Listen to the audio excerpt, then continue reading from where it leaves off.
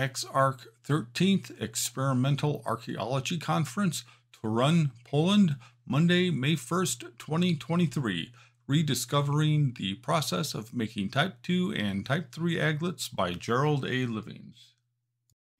Good morning. My name is Gerald Livings, Jerry, and I will be your host for the next 15 minutes.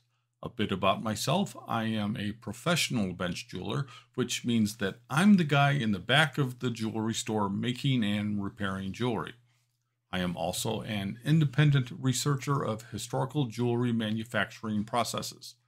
I work to share my knowledge and skills with anyone I can through videos, blogs, print, and personal education. So at this point, you're probably asking yourself what this has to do with experimental archaeology, because sometimes we have to experiment to learn about the past.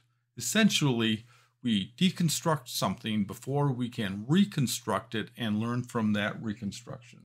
My ongoing project is the study of aiglets and how they fit into and affect the material cultures they are found in. This area of study is underexplored by scholars. Due to this, I have had to do truly original research into the field.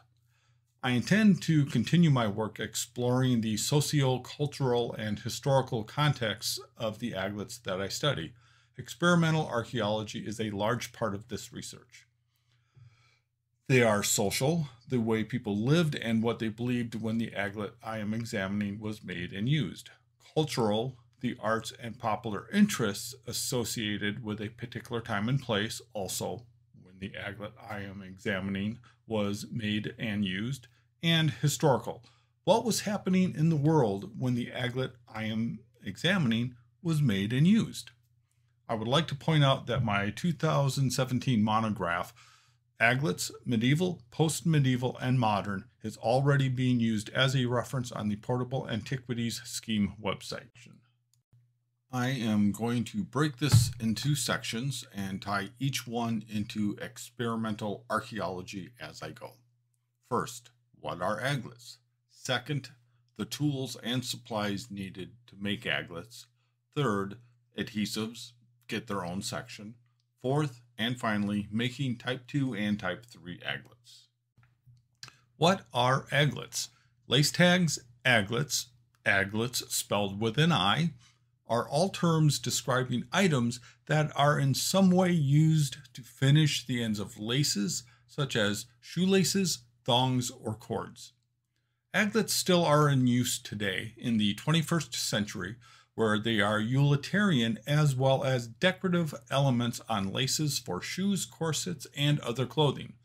Many people recognize the plastic and metal ends on their shoelaces as modern aiglets. Aiglets from the medieval era would not have been much different from the plastic ones of today. Such a common item would have been manufactured in large quantities, and as such would be made with a very efficient manufacturing process. The time frame I will be speaking about today ranges from about 800 Common Era to about the late 16th century. Each type of aglet has its own unique manufacturing process. The current typology describes 6 types of aiglets. To learn more about this, visit my website where I have plenty of resources to learn about the typology of aiglets. I also have links to videos about making aiglets. Today I will be speaking of only Type 2 and Type 3 aiglets. In the 2 types of aiglets I will be discussing today, the definition is focused on functions such as protecting the cord from unraveling, easing passage through an eyelet of some sort, or adding weight to the cord. I am going to state that for my research that an aglet is a separately constructed object that is added to a cord or lace. Type 2 aiglets have both sides of the seam folding inward to grip the cord or lace along the majority, 75% or more, of the seam. Type 3 aiglets have an overlapping seam where one side of the aglet overlaps the other side along with the majority of the seam. One side of the seam may or may not be bent in to hold the cord or lace. The tools and supplies needed to make aglets. It takes only a few tools to make aglets. For type 2 and type 3 aglets, this would include sheet metal, probably copper, pliers, shears, some sort of adhesive, a small hammer, and a specialized anvil. A metal one is preferable, but one made from bone would work as well as marking and measuring tools. Many of the tools I made myself. A question I wanted to answer when I started my research was, were pliers used in the manufacturing of aglets? As a jeweler, I thought they would leave too many tool marks that would have to be removed later, thus creating more work. It turns out that the answer is yes, pliers were used. And the answer is also no, pliers were not used. Type 1 aglets are not made using pliers. Type 2 and Type 3 aglets are made using pliers. I had requested some pictures of aglets that had been used in a book illustration, and the curator of the museum where they were stored was able to locate the aglets in the illustration, but was unable to take detailed images. He graciously sent them to me for examination, but unfortunately they were too fragile and most of them did not make the trip halfway around the globe. A tragedy from a preservation standpoint. It was a stroke of good fortune for examination. On this particular aglet, only one side of the seam made the trip. This is the top section of the broken aglet. The top of the aglet is on the right and the seam is on the bottom of the image. I believe the image shows that pliers were used during the manufacturing of this single Type 2 aglet. The inner surface, having been protected from polishing, wear, and corrosion, clearly shows marks left by tools during the manufacturing process. The edge has a pattern of bends suggesting it was folded over the openwork lace, then crimped several times along its length by a small set of needle nose pliers to tightly grip before the aglet was bent into a round shape. My experiments have supported this hypothesis. It was not until only a few decades ago that we understood metallurgy enough to differentiate brass from bronze. Mixing my own alloys from copper with unknown secondary elements seemed to be an invitation to have unknown variables creep into my work, so I chose to find something that would have been available to people in medieval Europe during the last 2 millennia. For this presentation, I felt it would be appropriate that I start as close to scratch as possible, so considering the previous comment and the fact that I do not have the facilities to refine metal ore, I obtained a quantity of native copper from the Keweenaw Peninsula located in the state of Michigan, USA. Native copper was great to work with because I could skip the refining stage and jump right into making billets. Modern billets are lengths of metal with square or circular cross sections and can be made to any size to suit the specifications of the client. In the past, I suspect that this would be much the same. They would have been made depending on what the customer needed. I need to investigate the metals trade in medieval Europe some more, but I suspect that the craftspeople making the aglets would have probably forged these into sheets of metal themselves, a very time-consuming task. Due to time constraints, I chose to use a modern rolling mill instead of forging out the copper into a sheet. I do not feel this would have affected my results in any significant way. The subject of adhesives is a complex subject. I have spoken with several people about them and have experimented with making some. Casein glue from cheese, Theophilus, eggs, and various mixtures with pine resin.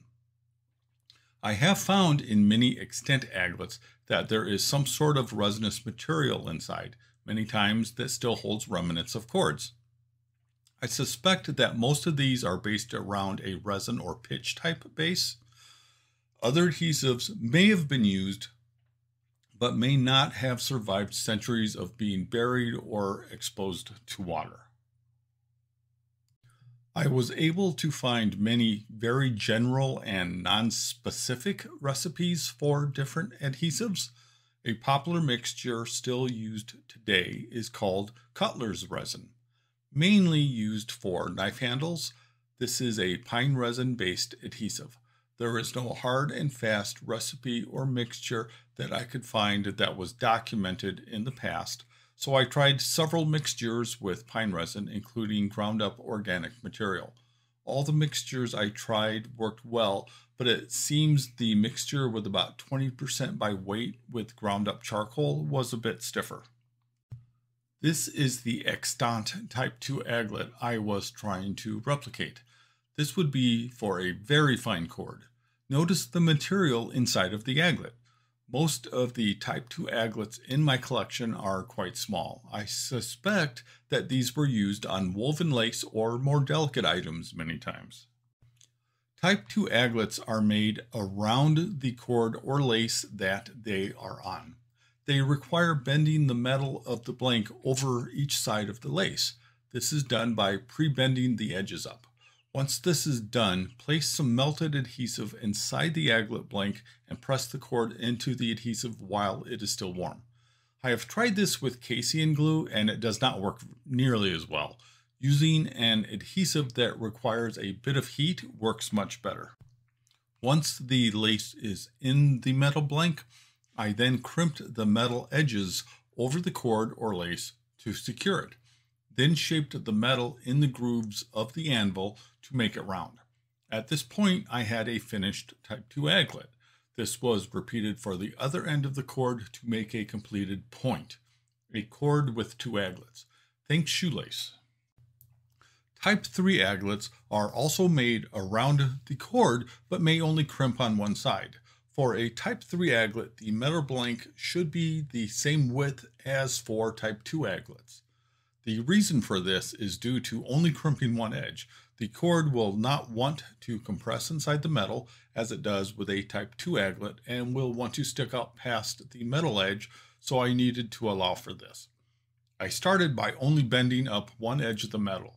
You can see in the illustration that there are 2 options for making Type 3 aglets. 1, the metal does not crimp the cord, and 2, where the metal does crimp the cord. I chose to make these where the edge is crimping the lace. Only one edge turned up. I found it worked well to bend the edge into more of a J shape so that I could tuck the cord under this edge. Carefully add your adhesive and while warm, press your cord under the edge of the metal. Try to keep the adhesive off of your hands as it is very sticky.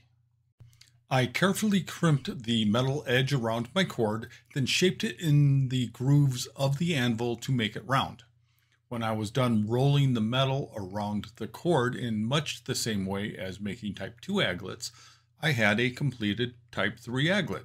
This was repeated for the other end to make a completed point. In summary of what I spoke about today, first, it does not take a lot of tools to make aglets. These would have been easily available to craftspeople of the past. The earliest I have been able to document aglets in Europe is about 800 Common Era. Second, I have learned that adhesives would have been an important part of making Type 2 and Type 3 aglets. I conjecture that radiocarbon dating of this material might help with narrowing down the era of archaeological sites where they are found. Third, aglets are easily made and may provide clues to the economy and life of the people who used them. Fourth, with experimental archaeology, we can test our archaeological hypotheses through the process of deconstruction and then the reconstruction of a process. It is through this process I am working to discover how aglets fit into and affect the material cultures they are found in. I would like it very much if all of you could visit the XArc website for more information and to download a copy of this presentation. This will also be available on my website as well as the ResearchGate website. Does this presentation contain information that might be valuable and benefit your audience? If so, please share this among your professional and social networks. I really appreciate all of you taking time out of your day to attend my online presentation. As always, if you have any thoughts, comments, or suggestions or corrections, I would love to hear them. Please feel free to contact me at glivings@livingstonjewelers.com.